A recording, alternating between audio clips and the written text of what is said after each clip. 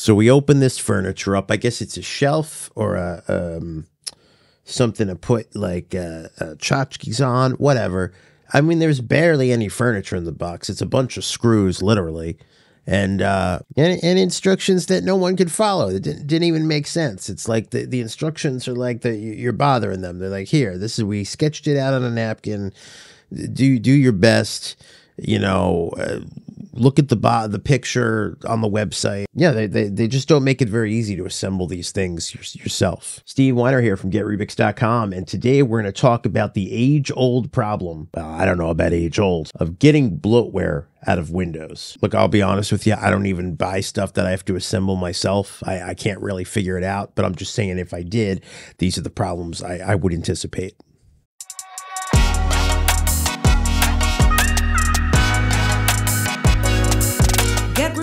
Solving for the modern workplace. So before we get started, I want to take a moment and address everyone's feedback. People seem to be a big fan of everything, and a big part of that is because apparently I don't run my my stuff here the way a lot of folks do. I couldn't really put my finger on what that meant. So I'm going to try to show you the two different ways people can go about doing videos like this. And I don't know, maybe there's some kind of difference in them before we get started here. So let's try it like a normal human being, and then I'll try it like myself. One of the most common challenges with deploying Windows out of the box through a provisioning method like Autopilot is dealing with unwanted pre-installed applications. When you stop imaging and you go to modern provisioning and you're using Autopilot, we all got the same problem: bloatware.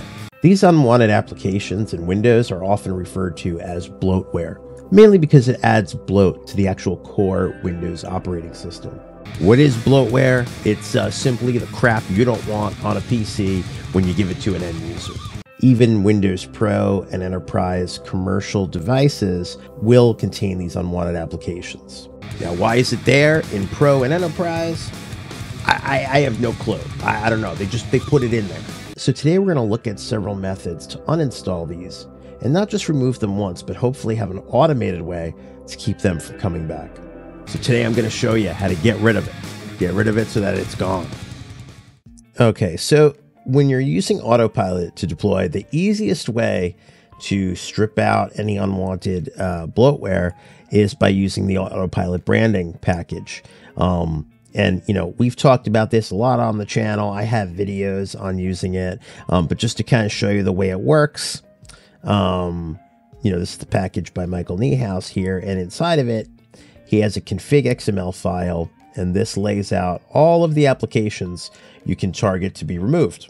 So while the package is deploying, it'll go through and it'll uninstall these. So if you're using Autopilot, can't recommend this enough. This has kind of been like bread and butter for me for standard deployments. So, you know, definitely check that out. Now, just to talk about the kind of bloatware, I'm going to go to this. This is a kind of a clean build, so there's not too much here. There might be stuff you don't want, but let's use this machine as an example to talk about how PowerShell works with identifying and removing this stuff. So there are two types of packages that you're going to want to be familiar with when it comes to trying to remove bloatware.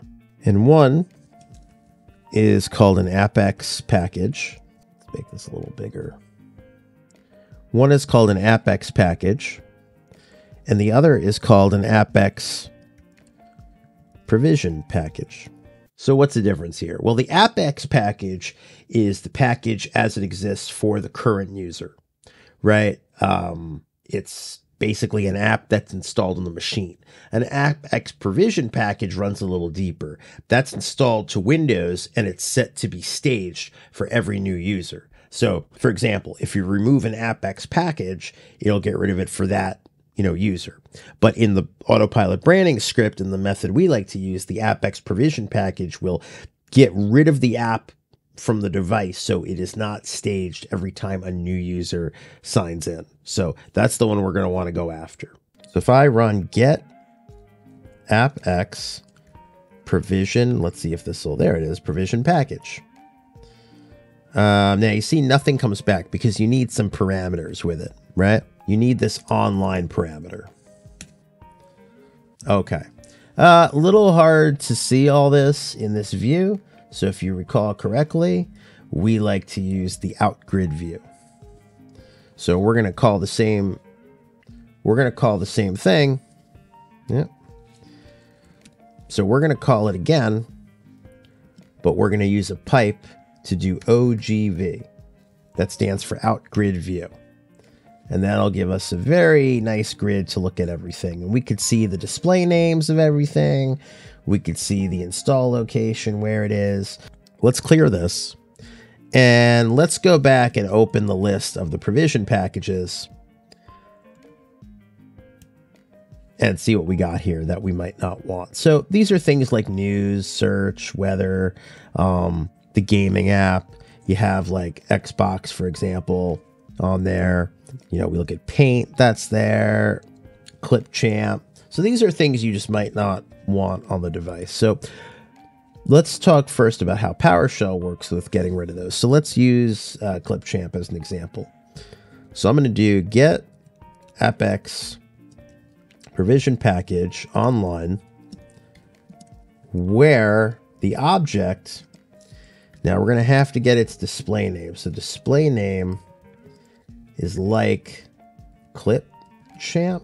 We'll probably need some asterisks in there because I don't know 100% what it's called. Yep.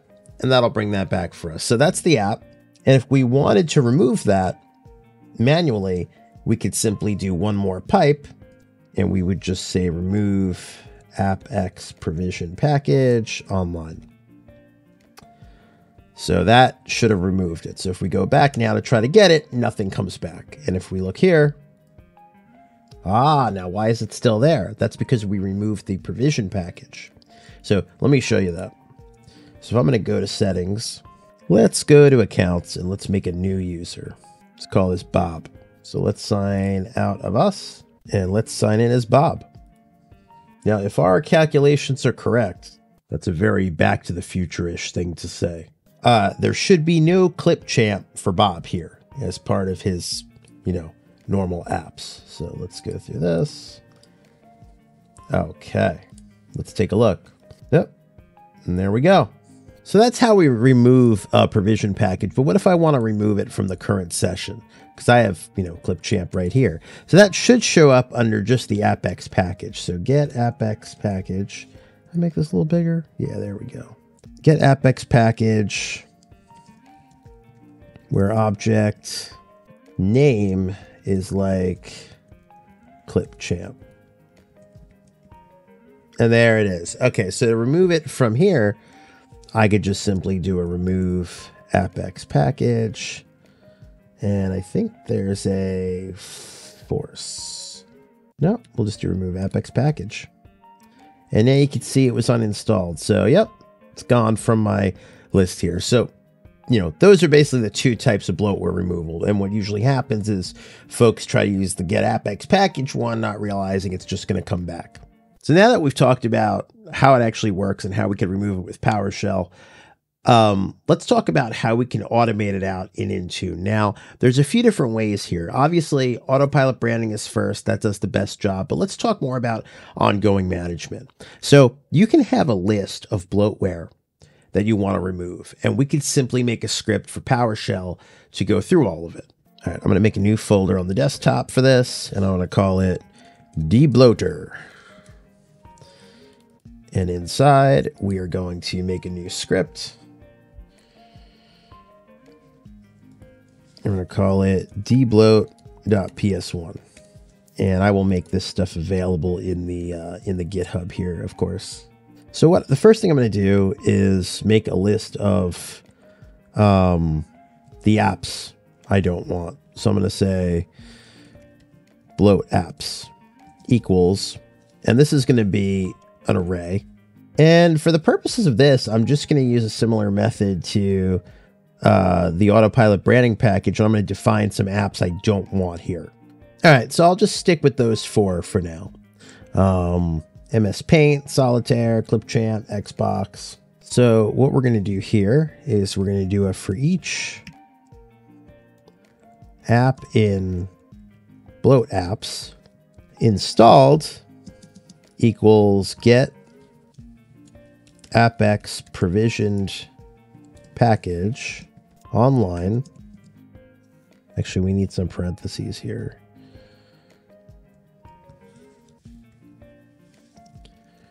Where object display name is equal to app. So what we'll do here is that'll be if it's installed. That'll be the app. So we'll say if installed try catch. So we'll say try to do, so installed remove appx provisioned package online. Catch, we'll just grab the error and we'll write host error removing app. There we go. All right, so this would essentially take care of removing things from a list. Now, you can deploy this as a platform script. You could deploy this as a remediation, I suppose, to look for these. And if any one of them are found, trigger the remediation. Either way, you have a way to remove the bloatware you don't want. But there is a problem with this. The problem is things change. So what if there's new bloatware you don't want? Or what if you switch to a different PC manufacturer and they start including something? So how are we going to set something up dynamically, right?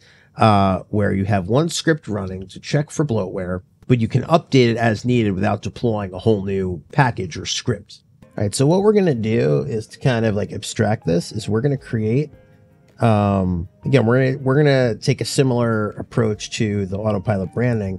We're going to create a new document and call it Bloatware.xml. All right, so this XML, we're going to call this Bloatware. And the thing about XML, it's all about just opening and closing the brackets here. So we're going to make it a very simple list. It's going to be called Bloatware. Bloatware apps will be the inner tag. And we're going to just make an app tag for every app we don't want. So in our case, it's going to be clip champ, champ.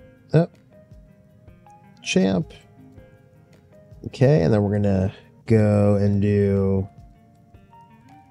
Microsoft Solitaire collection.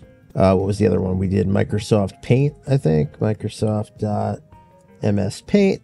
And finally, we also had Xbox. Microsoft Xbox app. The benefit here, though, is we can store this somewhere, like blob storage, for example, and constantly add to it. So what I'm going to do is I'm going to do just that.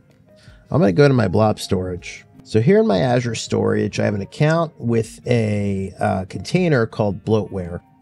And the access level is anonymous read for blobs. That way they could, it could be read, but you can't do anything to it. So I am going to upload this XML file so that it sits up there. Let's go desktop, deBloater. There's the XML. All right, so that'll sit there, no issue. And what I'm going to do is I'm going to grab its URL. So in my script, what I could do is instead of having this here as the bloat apps, I'm going to do a few things. So we are going to invoke a web request. The URI is that, and the out file is going to be, we could actually use the relative path ps script root, and we'll call it bloatware.xml. Well, and then we'll say XML bloat apps equals get content path, and that'll be ps script root bloatware XML. Actually, let's call this bloat XML, because now the bloat apps will be bloat apps will be equal to bloat XML dot apps, because we want to target this middle area here. So actually we can make that apps.